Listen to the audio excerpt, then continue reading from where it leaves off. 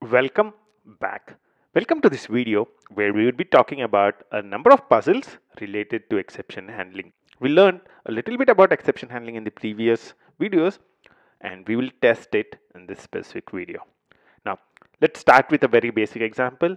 So this is the code you are seeing right now. So try 10 by 0, except type error, except 0 division error, print end. What will be the output for this? Think about it. Let's run it. Cool. The output is 0 division error and end, because this would throw a 0 division error. This is where it gets handled. So 0 division error gets print and end is printed, and you can see that the exit code is successful exit, right? So it's properly exiting the program. Now let's look at the next one. Comment and comment. Now I would want to do 10 by 0. Here I'm saying object. You know that object is the superclass of all the classes, right? So can I put object in here and say 0 division error? What do you think will happen? Let's try it. You see that it throws an error. Catching classes that do not inherit from base exception is not really allowed.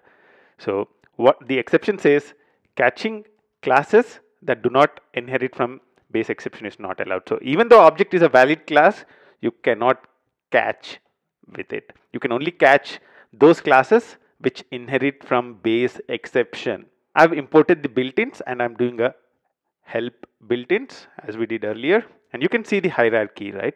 So base exception inherits from object. So only those classes which inherit from base exception you would be able to handle, and one of them is exception. So you can either handle base exception or any of the things which is under exceptions.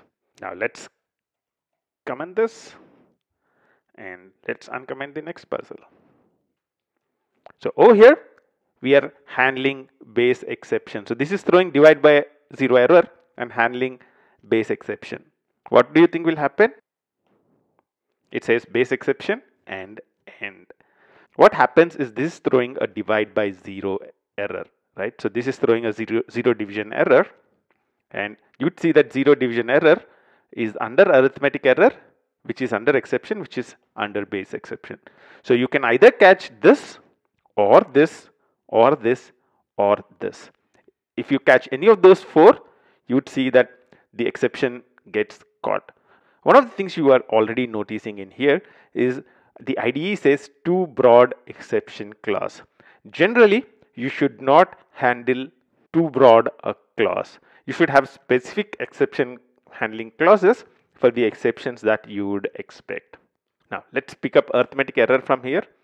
You can see that 0 division error comes from arithmetic exception. So if I do arithmetic exception in here, what do you think will happen? The exception would still be caught. However, if I do an overflow error, right?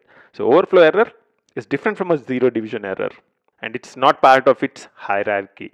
So 0 division error does not inherit from overflow error. So what would happen if I do overflow error? You'd see that the exit code is 1. We are not handling the error because 0 division error is thrown. This does not match, so it throws the exception outside. So the exception is not really handled. So you should be very careful and you should understand the exception hierarchy before you try and handle exceptions. Now let's look at the next puzzle. Try 10 by 0. And over here I'm using a new syntax. The thing is, you can also handle multiple errors in the same block. So the way you can do that is you can put a parenthesis and put the errors you would want to handle in here. Here I would want to handle 0 division error and type error.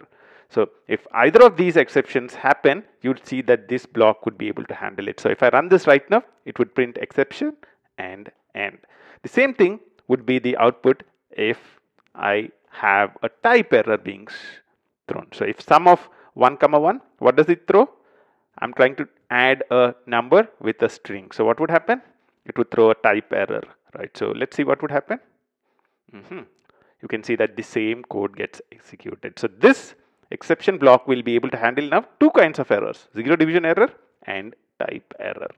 The last puzzle shows how you can get the exception details. So over here what we are doing is except type error and adding in as error. Sometimes you would want to get the details of the error and print them out. So the way you can get that is you can say as error and you can print the details out. Let's see what would be the output in this case. You can see that the output is unsupported operator for plus, int and string. Typically when we are debugging, it's important to see more details, right? If somebody said print exception and you have this, you don't know what exception has really happened. So having specific details will help much more. So here we are saying print error and it says unsupported operator type for plus, int and string. Then probably you can look at this and figure out, okay, this is what the problem is. Instead of saying something generic, it's always good to say something specific, and having the error variable in here helps us to add more value to the message we are printing to the output. There you go. These are some of the important puzzles related to exception handling. There are two new things that we have learned in this specific step. One is you can handle multiple exceptions. All that you need to do is put them within parentheses and you can have multiple exceptions handled. The second thing we learned was you can get the error details, you can get the exception details. All that you need to do is accept the type of the error as your variable name and you can get the details of the exception which is thrown. I hope you're having a lot of fun with exception handling and I'll see you in the next step. Until then, bye-bye.